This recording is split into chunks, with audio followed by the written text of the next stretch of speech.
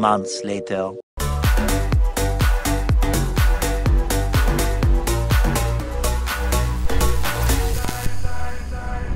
Matthew, this is the part of social distancing I'm actually liking. It's you and me recording from two different studios. Look at all the space I have here. Tell me about it. I love it. I just wake up in the morning, I do my hair, put on my shirt, and step in front of a camera. It's good. Just please don't stand up. Yeah, let's just keep that that way. It's just too convenient being at home and getting online. And as you know, before, I used to always just shop online, and this little mouse here was a very expensive wallet for me, and it's just gotten a lot more expensive. Well, when you're spending virtual money, it almost feels like it's not your own money. No, it's just too easy. They make it too easy. It's dangerous. Believe it or not, I was an impulse buyer like you at some point. I have shoes that cost more than a drone, and I bought those within 5 seconds. Well, I believe the impulse buying part. I just don't believe that you stop buying shoes. Why would you do that? That's why I stopped spending my parents' money and started spending my own. At that point, shoes weren't as important. They don't make you money like drones will. That's the difference between buying an asset and then incurring an expense. So if you are an impulse buyer like Matthew, then you can basically stop watching the video and go hit your favorite online store. But if you are more of the smart buyer like myself, then this video is to answer all your questions before buying a DJI drone. So Matthew, since it only takes you 10 seconds to buy a drone, what do you get to check in that 10 seconds? The only thing I look at right away is the specs of the camera. They just have to meet my needs and my application for what I do. That's because you already know what you're using it for real estate or for marketing. The thing I actually ask my team before they come to me for budget approval for buying a drone, I always ask them why are they buying this unit. And then they also have to justify why this unit actually meets the requirements. They actually have to look at the full specification. Like you said, camera is important, but for business applications, to me, the drone size is also important because whether or not it's travel friendly, right? Some people like to look at the aircraft specs right after camera, but to me, I actually like to look at the navigation specs after the camera specification because navigation features actually help to improve the safety of the drone. And again, from the operation perspective, safety to me on the business side, it's super important. Yeah, I mean, you make good points because like we said, you could technically buy one drone that is $2,000 more, but yet the $2,000 cheaper one could totally do what you need. So your return on investment obviously is going to be a lot greater. So, I mean, those are valid points. Obviously, after I buy the drone based on the camera, I will then go through all the other specifications. Make sure something like weather, make sure it can handle certain temperatures. Yeah, there's actually a long spec sheet. If we look at the, let's say, Mavic 2 on DJI side under specs, we can see, obviously, DJI seems to agree with you because they listed the camera specifications first. And then after that, we have aircraft information, and then we have the navigation features. Now, looking at DJI website, I just noticed something. Do you see the categories on the top where it says consumer, professional, and enterprise? I find they're kind of confusing for a lot of people when you're looking for a drone. What category do I look under? For someone who already know what they're buying, that's a different story. But for someone, let's say, who's just browsing through different units, I do find it confusing. And I actually had quite a few clients and students asking, I want to buy a Mavic 2 and it's under the consumer category. Does it mean I can't use it for professional work? Yeah, that's the confusing part. And then if we look at under professional, there's Inspire 2. But Inspire 2 is really mostly for filming purpose. Then we move on to the Enterprise tab. Here we have, let's say, Matrix 200. But I know a lot of one-person team who provide drone service, who just contract, right, providing service as inspection or for survey, and they run a Matrix 210 unit. So it's not necessarily just for an enterprise company. It could just be still one-person team. Yeah, I mean, their navigation system on the website is kind of confusing, but ultimately, like you just said, if you know what drone you're looking for and what your needs are, you just do a search for that drone and you're going to find it. So basically, don't get confused by DJI's categories. And I suspect they've got to do with some kind of sales level versus the actual application of the drone. Absolutely, I agree.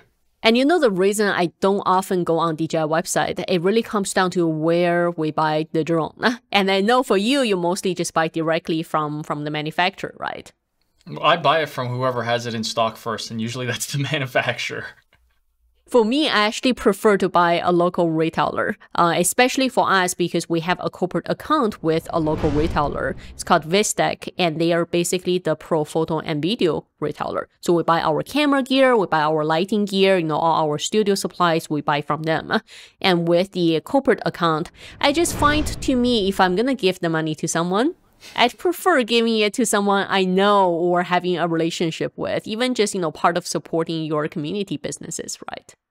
I mean, that's very noble of you, Yifei. For me, it's just a matter of how fast can I get what I ordered to my door.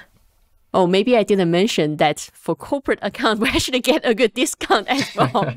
So not so much on noble. Maybe it also comes down to cost. But ultimately, I do find it's preference. Even if both are charging the same amount, I would still prefer, like I said, if I'm going to spend the money, I'd rather give it to someone that I actually know. Now, speaking of where to buy, did you know that for the enterprise models, you actually can't buy directly from DJI website? Well, believe it or not, I've tried adding that item to cart a few times and unsuccessfully didn't find out what the price was. You have to buy them through an enterprise dealer. And all the pricing, they're all custom quote. It's not the same across the board. I'm interested to find out actually how much that is. So if you have that information, please send it over to me. Actually, I did go to our local enterprise dealer, but not for the point of getting the price. I went because I heard a rumor on DJI no-fly zone. You know how much I hate the DJI no-fly zone. Oh, I know. And I heard for the enterprise account, you can actually get that restriction lifted. Now, unfortunately, that's not true.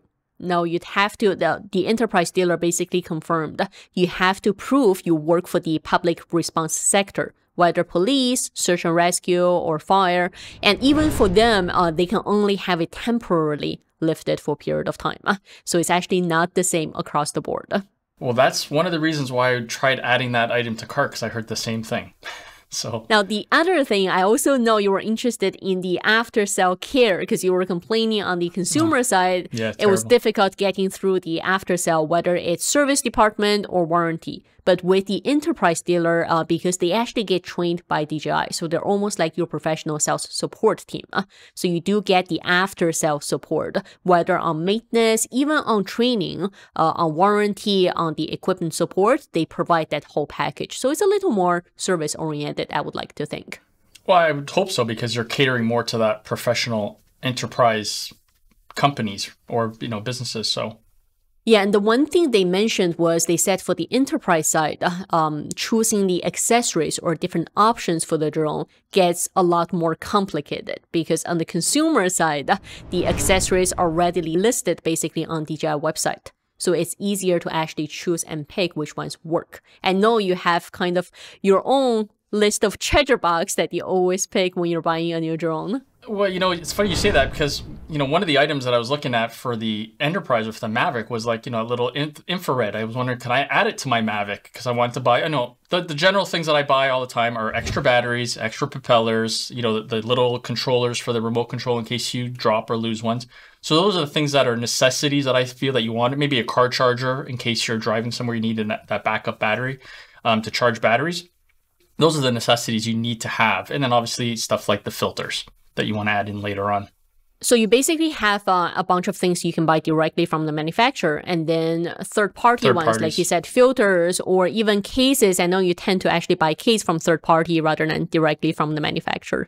Yeah, I mean, the case that comes with the drone is nice, but I just find that there's other companies making better cases. So usually, a month or two out, you're going to find some pretty unique cases and different items or, even filters, like you said. And I actually liked from the manufacturer that they didn't actually make all of the accessories. They actually left room for third-party manufacturers to come in and make different accessories. I find it's a good ecosystem they're actually supporting. Yeah, I agree. And honestly, from my experience, as you know, they don't tend to have a lot of the accessories readily available when they release the drones. The third-party companies actually do. And that's part of the reason of supporting that ecosystem. I think having variety is always a key to equipment sector. Matthew, you know what I just realized looking at the buying notes we went through? I have a feeling there's going to be a new checklist. I realized this is exactly the list of questions I ask my tech team when they're submitting a purchase request. I knew it. Because I always ask them, why are you buying something? And then I always ask them to justify, okay, this product you want to buy, does it actually meet your requirements? And obviously pricing, is there a return on investment? Am I going to make my profit from the product? And then from there, believe it or not, for a lot of businesses, they're actually required to list 3 sources where they're actually buying the product and service. So for me, I'm a workflow person. I really like that because it's forcing whoever wants to buy, it's forcing them to go to do a little better research, right? Yeah, maybe finding homework. a better, finding a better source with lower pricing.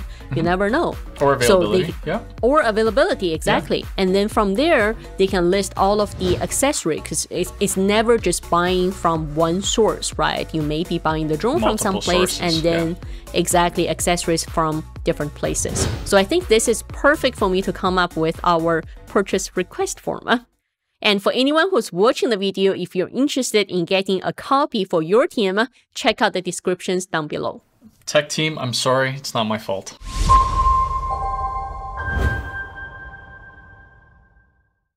Wait, did you just say I'm not a smart buyer? No, I didn't say that. I mean, I may have implied that, but I didn't say that. All right.